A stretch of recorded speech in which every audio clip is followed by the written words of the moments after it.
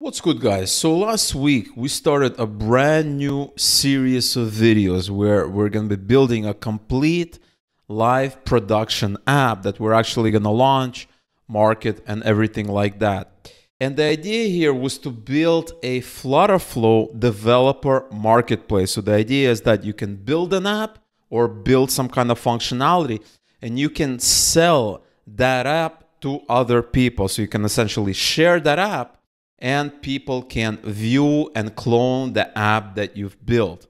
And here is the beginning of the app that we built in last week's video. We are seeing one app here. If you click on it, you're going to see some detailed information. And here's the architecture diagram of the app that we're building. So we have a lot of things happening. And so far, we've built these two pieces. And so in today's video, we're going to be continuing the series and we're going to be building more functionality. And if you look at this diagram here, and there's a lot of things happening here. And the only thing you really need to understand is there are three main flows, if you will. The first flow is the list of apps.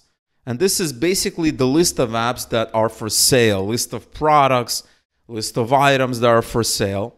Next, we have the buyer dashboard. So if I go out as a buyer and I buy an app, I'm going to have access to it, obviously. I'm going to pay for it. And I'm also going to have an item here in the buyer's dashboard. And so if I want to see the apps that I bought, I can go to the buyer's dashboard and I can see the apps that I've purchased. And I can also leave a rating and a review. Next, we have the seller's dashboard. And so the idea here is that you can buy apps, you can also sell apps, you can only buy, you can only sell, really up to the user. But if you're a seller, you can go to the seller's dashboard and you can see the apps that you're selling, have they been sold? You can submit a new app, you can delete an existing app, you can edit an app, change the price. And you'll also see some minor stats. You're going to see sales, profits, things like that. So there are three main flows, right? There's the kind of all the apps, the buyer's dashboard, and the seller's dashboard here.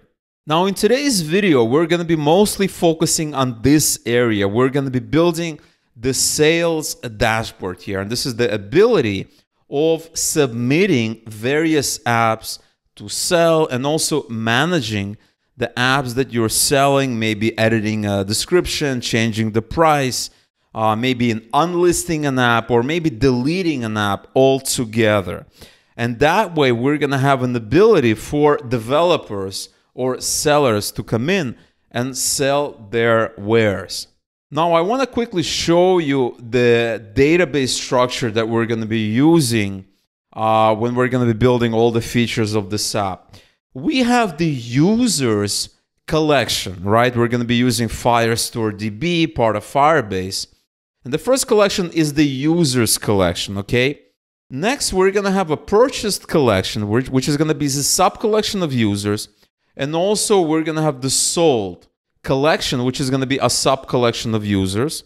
And on this side, we have the apps, which is a top-level collection. And that's going to have a sub-collection of reviews. Now, why did I decide to make the data structure the way it is? Well, there's lots of ways of doing it, and I'm sure you may be thinking of some other way of doing it. But the reason I decided to do it is that we want purchase to be a sub-collection of users, because if we go to the screen here, we have the buyer's dashboard, and this is going to list all the apps that the user has purchased. And because this is always going to be associated with a specific user, we are going to make it a sub-collection, because it's not going to be a list of just purchased apps, without a specific user.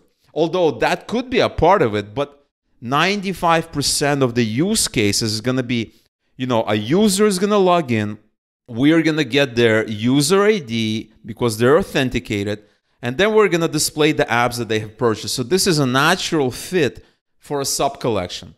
And same thing for the sold.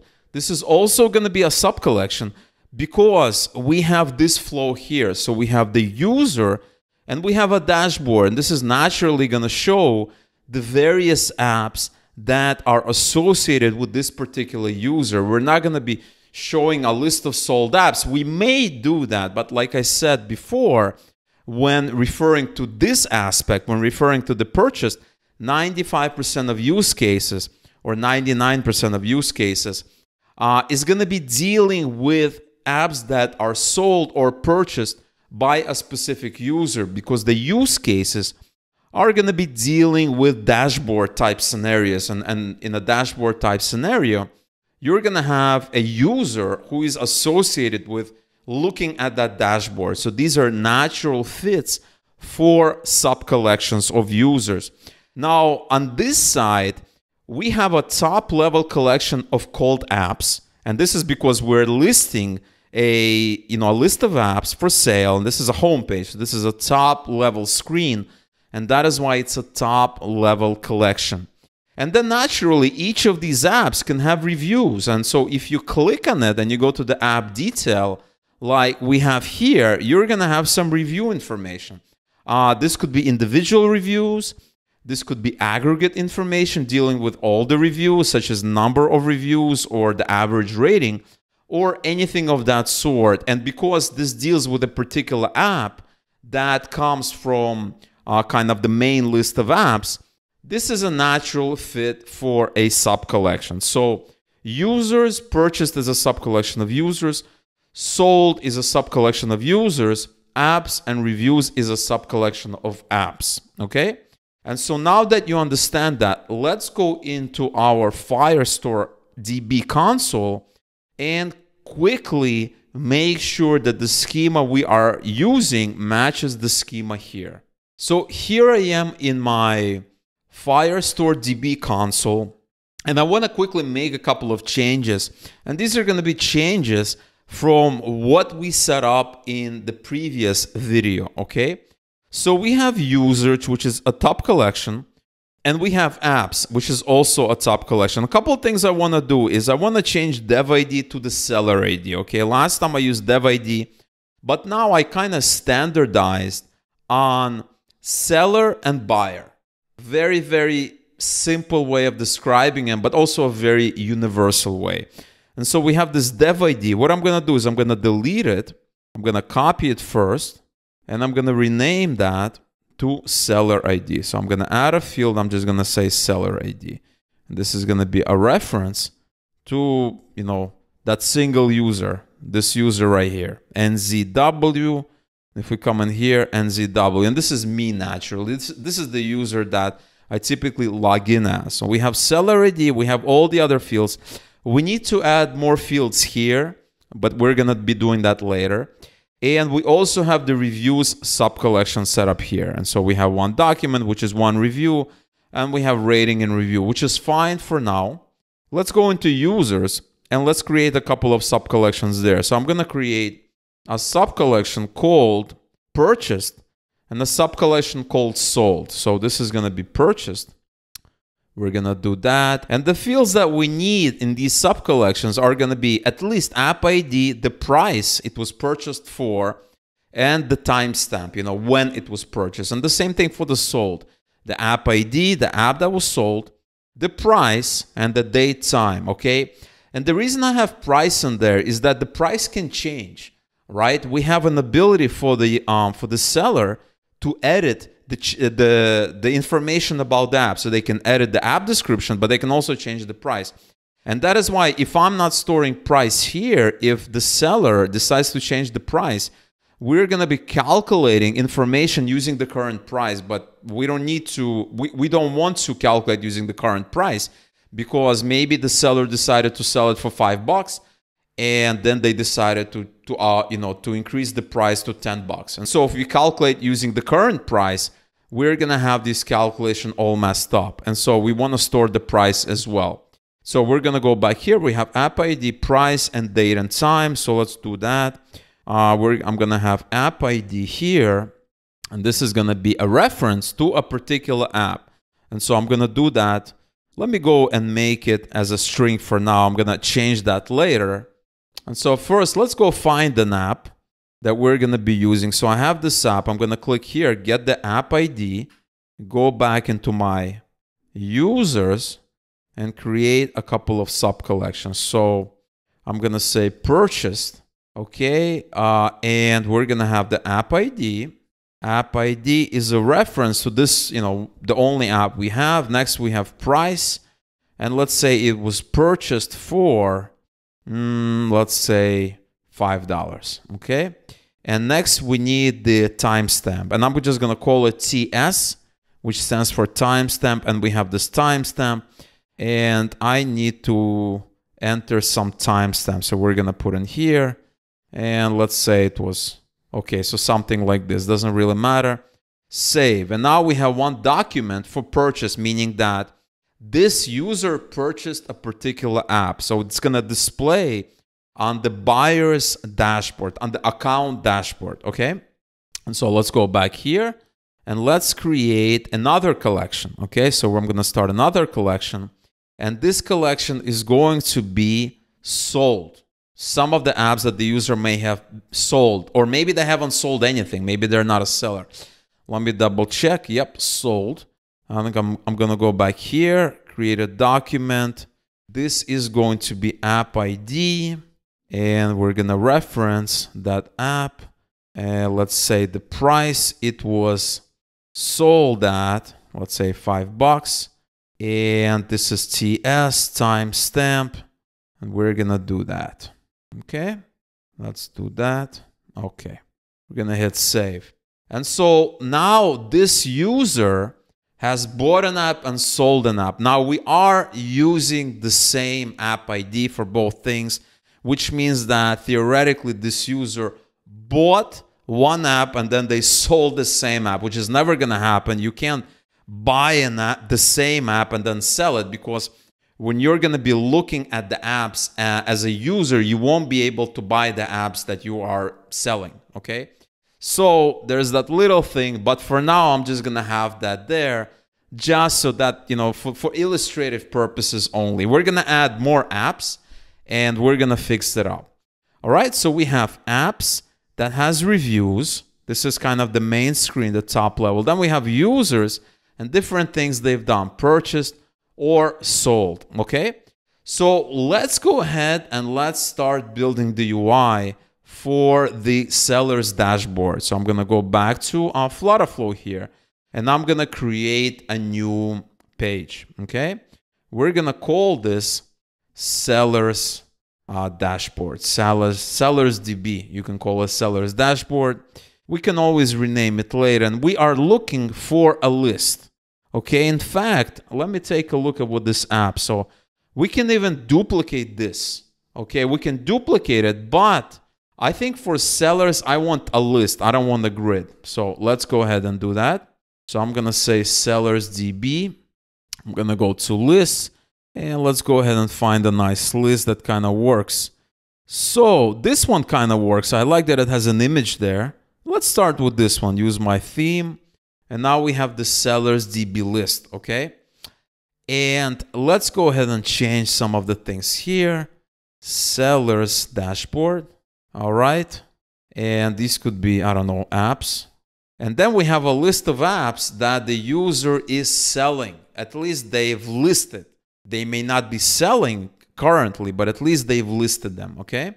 So let's go ahead and load this up. But first, we need to delete these duplicates, right? So if we go to our list view, you're going to see the list view, and you want to delete these menu items, right? So if you close that up, you see these menu items. That is what you want to delete. And you want to delete all the menu items except the first one, which is going to be built dynamically. So I'm going to come here, delete this, delete, delete.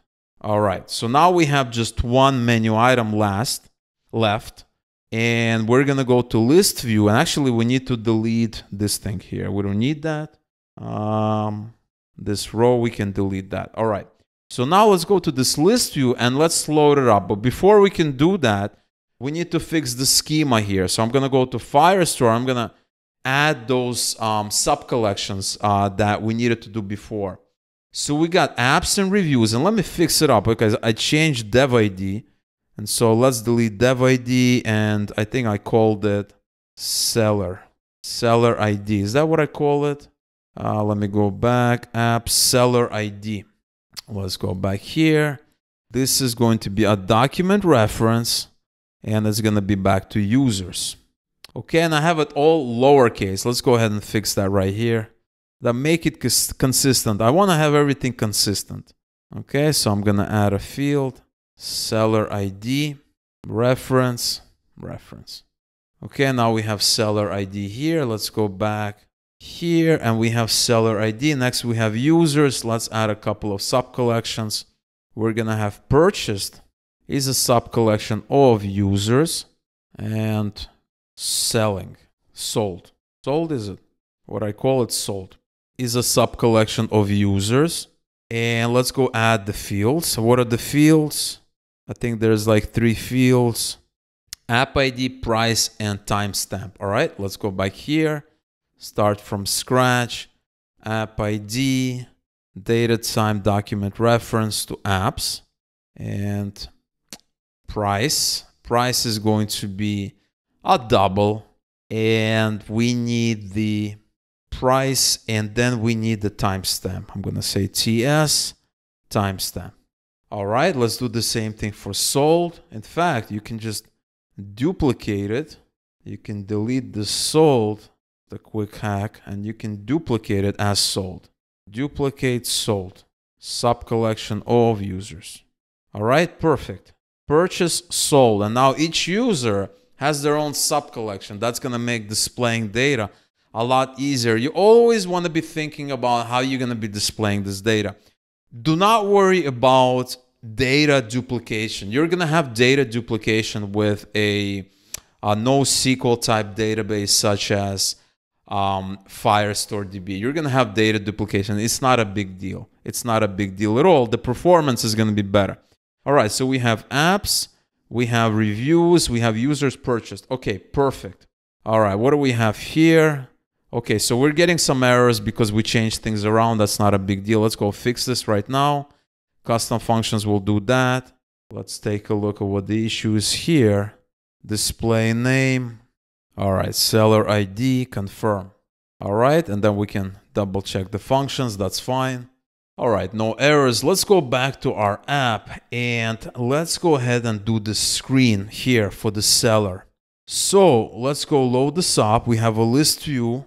We're going to add a backend query, and the backend query is going to be a query collection, and this is going to be sold. Well, this is not sold. This is kind of selling, but you guys get the picture. Sold, I'm going to say from a variable, authenticated user, user reference, list of documents, no filters, nothing. And we're going to say confirm. Once we do that, we see, we see these things getting duplicated. It's kind of grayed out. That means it's going to be filled in during runtime, which is kind of what we want. And now let's go ahead and fix this up. So this image, this is going to be the actual app. And before we can do that, we need to get the app, okay? Because right now we are just getting, we have sold, and we are just getting the app ID. So now we need to get the app that we're dealing with, all right? So we're going to go back here. And then the menu item level, we want to get the actual document from the reference. So I'm going to say a backend query, document from reference, and we want apps, okay? And we want sold document app ID. Okay, perfect. All right, so now we can come in here and now we can get the image and say apps. We have thumb. This is what the name of the app, I'm assuming. Apps name, description, price. We can format it, number format. Let's do custom, display as currency. And then we have the link where you can actually go ahead and change some things about this app, which we're going to do in a second as well. Sellers DB. All right, looks good. So these are the apps. We can also have the status, right? We can have the status. Why don't we do that? So because, you might have an app that's selling. You might have an app that you unlist, that you might have an app that you change something. And so let's go ahead and add some kind of let's say we have a column here. Let's add another field. Let's duplicate this and let's have it like a status, okay? Now, where is the status going to be set? Now we think about a status. We need to set it in the selling, right? Because the purchase doesn't need a status. It's the seller's dashboard, the seller's point of view, they need to have a status for the app that they're dealing with. You know, what is happening with that app? Is it live? Is it not live? You know, that kind of thing, all right? So what I'm going to do here is I'm going to add another field, and I'm going to say status, okay? And you can set this field using different ways, but I'm just going to keep it simple and just do as a string, okay? And this is going to be just a string of various statuses. So it could be active, it could be unlisted, it could be deleted maybe, you know, stuff like that. So let's go back here. Let's add a field to sold. It should be selling actually, you know, it should be selling. So maybe we'll change that later. And I'm going to say status. And I'm going to say status is going to be a string. And so now we have the string. And that way we can change statuses and stuff like that. And so ideally, this should be called selling, right? These are the apps that are selling, and sold is just one of the statuses. So let's go ahead and change that. I'm going to change that. I'm going to duplicate that. I'm going to say selling, and I'm going to say that this is going to be users created. Okay, so this is really easy. I'm going to delete that. And now we need to do the same thing over here. So it says sold. I'm going to change that around. I'm going to create a new collection called selling. I'm going to come here and let's go ahead and get the app ID. App ID, I'm going to start a new collection here, selling. Because sold is just one of the statuses. You know, an app might not get sold. So we're going to say selling, app ID is a reference. Here I'm going to hit save, then I'm going to look up the other fields. So what are the other fields? Price, status, and timestamp. Okay, so I'm going to come in here. Price, number, status, string, and a timestamp. All right. Just enter some random timestamp. All right, so now we have this, and maybe we can even set the status as active. So it's selling, it hasn't been sold. The listing is active. The listing is active. It's not unlisted. That's kind of what we have. Now we can delete this one right here. I'm gonna come here, delete this collection, sold. All right, so we have users purchased and selling, which is their dashboard there. All right, let's go back to the app, purchase, selling, perfect. And let's go make sure if we change how it's being, the data, how it's being loaded up. We're gonna say selling, user reference is authenticated user. That's correct. Confirm. All right. So why doesn't this close back up? Okay. FlutterFlow keeps changing how everything looks. This is brand new. Added backend query. All right. No errors. Let's go back here. We are seeing this. And let's go ahead and have a link. Because remember, when they load up the app, they're going to initially see this main view. And somebody can click on a link here somewhere. This could be, you know, maybe a menu somewhere, or it could be actually part of this, where they can go to the sellers and see if they have apps, right? Because the idea here is that all users can potentially be buyers and/or sellers. We're not making any distinction. And so if they're selling, we're going to display it. If they're not selling, they're not going to have anything. We're just going to show something that you don't have anything, you're not selling anything, right? We're going to have kind of an empty message that's being displayed. And so how should we do it? We can do it, yeah, let's do it as part of a nav bar. Show this page in a nav bar, and it requires at least 2 pages. And we're going to go into sellers DB and the same thing. Show this page, and let's change how nav bar looks. Let's go into the settings. So we have apps, sellers DB. And let's fix it up. You can even display the label. So we have apps. This is the home screen. And for this, we're going to change that. All right, let's go ahead and fix this up. We got sellers, home, and home. And we're going to give this seller dashboard. And let's say something with selling, sale, maybe sold, price, money. About something like this. That looks pretty cool. All right. So now they can click and they can go to the seller's dashboard if they want. And let's see what we have. We have this app details. All right, let's go ahead and test it out. Let's start a new test environment right here. All right, so here's the app. We're looking at the main screen. Okay, the user logs in. They see the apps that are being sold. Now we need to filter the apps so that they do not look at their own app. Okay, there's no point of them to kind of browse around and see their own apps. And we can go to the seller's dashboard, and here they see the same app. This is the same app. So we need to create a couple of newer apps so that way we can filter them correctly. And we also need to create a couple of new users that we can assign these as. But as you can see, it is being displayed. It is working. It is showing up just fine. All right, so let's go back to our app and let's go ahead and create not only a couple of more apps, but also a couple of users that these apps are going to be assigned to. So let's go ahead, create a couple of users.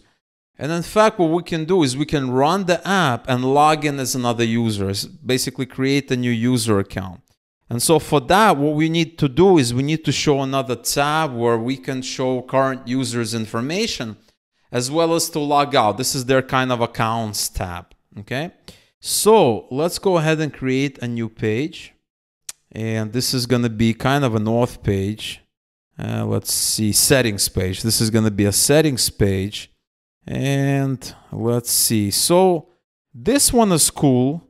It even has links for like order history where we can possibly display the apps that the user bought. And this is kind of what I wanted to do. I wanted to display the apps that they bought inside their account page. This is how Amazon does it. This is how a lot of sites do it. And so let's take a look at what we have. Payment options, country. That's a lot of interesting things. So how about we just do this one? Let's call it account. And let's use this theme. And my profile, obviously, we're going to display. Let's fix this up. My profile, we're going to get this from the users. Authenticated user, photo URL. Username, we're going to display the username. We're going to have display name. This is their email. And then you can have a link to order history. This could be a list of apps that they bought, which we're going to show later. So what I'm talking about is this part here, right? We have the buyer's dashboard, but in fact, what we have here is a little bit different. If we drag and drop this thing right here a little bit, there's going to be another screen. So this screen is going to be the account screen. So we're going to say account. Okay. And then it's going to be linked to the buyer's dashboard, apps purchased, etc., etc. And so when they purchase the app, it's going to go in here. All right. Just to kind of show you where it all fits in. Going to go back to the app, display name, email is set up, order history is set up. It's going to be on another screen, settings, etc., etc. All right. Perfect. And I want this to be displayed in the navbar. Okay, so this is going to be an account. Label is account. Outline active. All right, looks good to me. All right, let's go ahead and reload this app. See if that works. All right, let's click on the account. And here we are. This is my picture. Well, almost. Name, email. This is that account. Okay, so we have that there. Let's go ahead and do what we wanted to do, which is create a couple of new accounts. And I wanted to log out. Oh yeah, let me connect log out here, add an action, auth, Firebase auth. We're going to say log out. Okay. Okay, perfect. No issues. Let's go reload that. And then I can just create a couple of new user accounts from the app, which is a lot better than doing it from the console, Firebase console. All right, account. Log out. I'm back to the screen. I'm gonna sign up. So I'm gonna do James. Actually, I'm gonna say Dave at dave.com. Create an account. So now we're seeing the app, but if we come here, we're not seeing any apps because this user is not selling. They haven't decided to sell any apps. We come here, we see Dave. There's no image. There's no name. We're gonna do that later. And let's go create another user. Let's say Mike, mike.com, create account. All right, so they're seeing that app, which is not their app, but if they go to seller's dashboard, they're not seeing anything, okay? This is the account. All right, so we have two users, and one user has the app, which is me selling the app, and the other two users do not have any apps. And so in that case, what I want to do is I want them to create the app from the seller's dashboard. Okay, so basically, let's go ahead and create the screen so they can create an app and change some settings. Okay, so let's come in here and let's add something new. Let's go to seller's dashboard, and if we go to the list view, we have an empty list widget, which is very, very helpful. So we can click here, widget type, we can have a component. So let's go ahead and have an empty list widget. Okay, we also have an image, and so we're gonna be seeing it like this. And let's go ahead and create this component real quick. So you want to come here to templates, and you want to search for a component that kind of does it. And so typically you can just drag it in here. Okay, it doesn't matter where. And then what you want to do is you want to select it, right? This whole thing. Right, this whole thing, you want to right click and say convert to component, empty list. Okay, and so now we're seeing the component. If we go back to our apps, sellers DB, you can delete this. You can delete it here, okay, because now we have the component right here.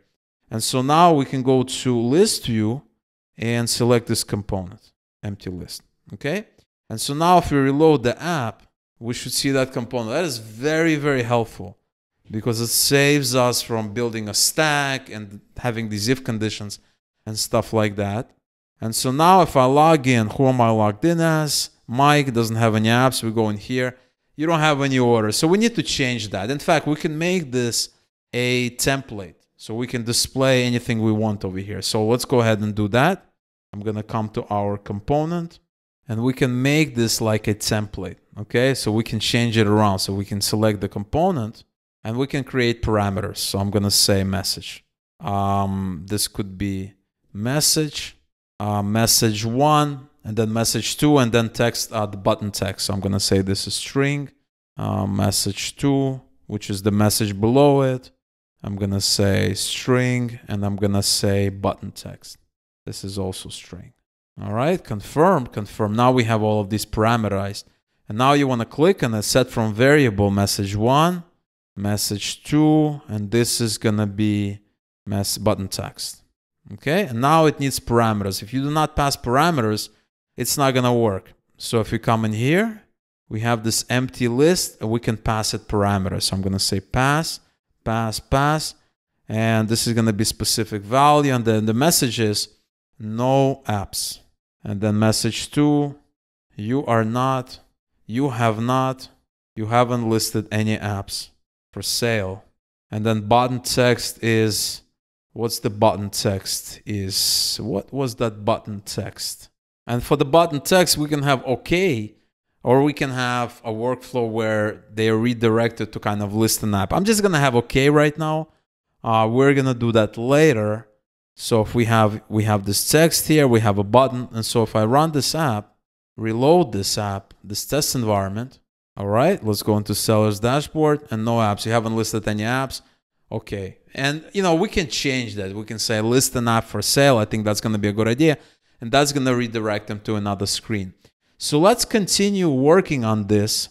Let's go back here. Let's go to the seller's DB, and what do we want to do? Well, we need a link when they don't have any apps to add an app, and typically you're going to have a link here, and you're going to have a link there. So what I'm going to do, guys, is I'm going to come in here. We have apps, and we have this text, add app. Okay, so if they don't have anything, they can just add this button.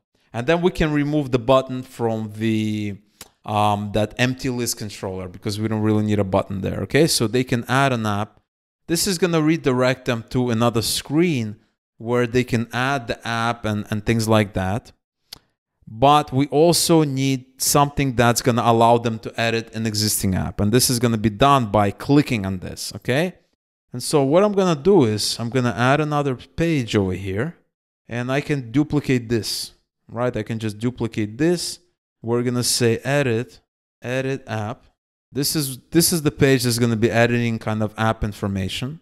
And when they come to the seller's DB, rearrange that seller's DB. If they click on menu item, it's going to redirect them to edit. Navigate to transition default. We need to pass a parameter, and we're going to be passing the appref ID, which is the selling document, or yeah, selling document app ID. Okay. And so now the second page is going to know the app ID. We're going to go to edit app. We're going to load this app ID, which is probably already doing it. Edit backend query. Yeah, it's already doing it. So it's already getting this app because we duplicated. And now we can kind of pre-fill the data. Okay, we have the thumb, we have the name, we have everything. Because we're loading up the app ID, we already have everything. Okay, so we can delete this. I don't think we need this container. And then we can go back, and it's already doing that as well. Navigate back, and we're going to say added app. Let's see where we can have that. We have a column. We have another column. So we have a text, and we can have a text. We can have it over here. All right, so we can have it somewhere here. Okay, so there it is. We can wrap it inside a row. Wrap widget inside a row. Center this row. Or not center it, maybe not center it. Have a text, make it a little bit bigger, and we can say edit app. In fact, what we need to do is we can pad this second column. We can just give it a little bit of padding, something like this, maybe 20, 20. Yeah, that looks better. And that way we can have it. Yeah, let's go ahead and center it. Let's go ahead and center it. All right, now it's centered. Okay, so something like this. We'll change it around later. Edit app. Now we need a button, right? So here is kind of the detail page. We don't need this. We're going to delete this. We're going to delete that. We have the button. We're going to center this button, and we're going to say save. Okay. Maybe make it a little bit smaller, this button, the width. Yeah, 120.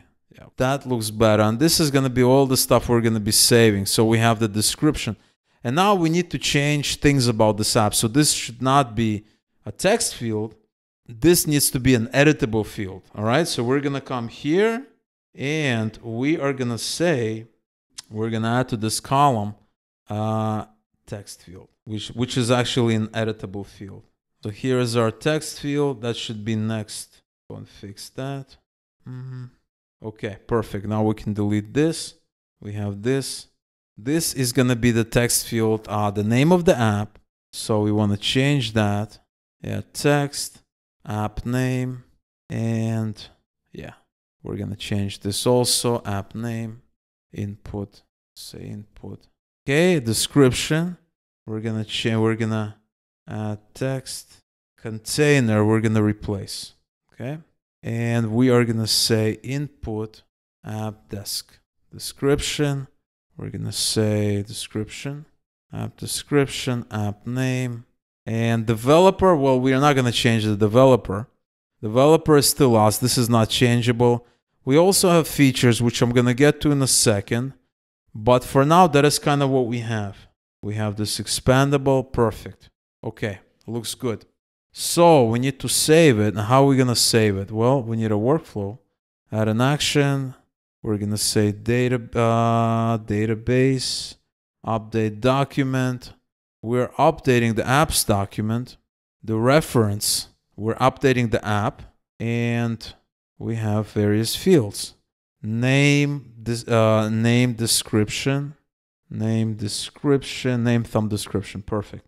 Name is going to be specific value from variable, widget state, app name. Description, yep, description from variable, widget state, app description. All right, that is kind of what we have. Let's go ahead and see if that at least loads before we go further. All right, so here's the app. Who am I logged in as Mike and as Mike.com. Mike does not have any apps, okay? So let's say we want to add an app, but we didn't create the page for adding an app. So let's do that right now real quick. And let's also remove this. Now, before we refresh the app, we need to have another screen where we can add a new app. And that way users that we just added who don't have any apps, they can go ahead and add new apps there, okay? So we have edit app. So I'm going to go ahead and duplicate this. And I'm going to call this new app. new app. And this is selling app, right? I'm selling an app. And this is going to be the way people are going to be adding new apps. Before they're listed on the main page, they need to be added. And this is going to be the screen. So we're going to say new app, which is going to be selling new app. You're going to be selling this app. And all of this, right, they're going to fill it in, right? So this is the app name, description. And the difference here is this, this thing is not going to have any reference. So I'm going to come here and I'm going to delete. I'm going to remove this parameter because it's a brand new app. Okay, there are going to be no parameters. And this thing, this thing leads us back, and we need to fix that one right there. We need to remove it because there's no app, right? And so that is kind of what we have.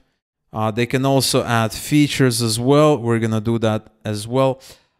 This is going to be their display name. Yep, the user who is adding the app. So we're getting some errors. Let's go ahead and fix these. I'm going to remove this. I want to make sure there's no errors first because we duplicated this page. Remove, firm, cancel. There's property. Go ahead and fix that. All right, let's go ahead and fix it. Okay, so now we don't have any errors. Perfect.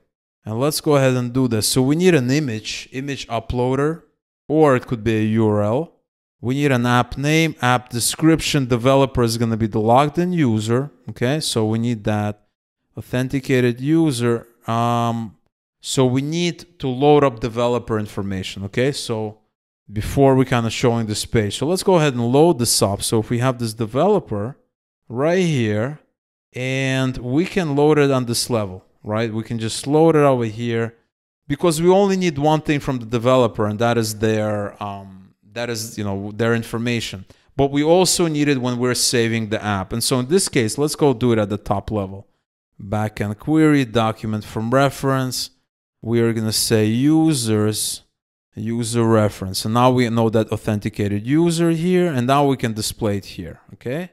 So we can say users display name, and that way we're going to have it access. We're going to have it access in all cases.